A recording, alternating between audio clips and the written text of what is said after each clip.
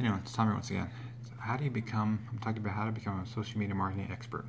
Nobody starts as an expert in the beginning. You gotta start somewhere. Everybody starts from zero. Everybody starts from scratch. But the only way to do that, you've got to go out there and brand yourself. You gotta go out there and make yourself known. Like Grant Cardone, after '08, around 2008, nobody really knew who he was, but now just about everybody knows who he is. If you haven't heard of him, go look him up, go Google him, go YouTube him. You'll hear what he says, what his message is. He talks about 10xing it, 10xing what your current goals are.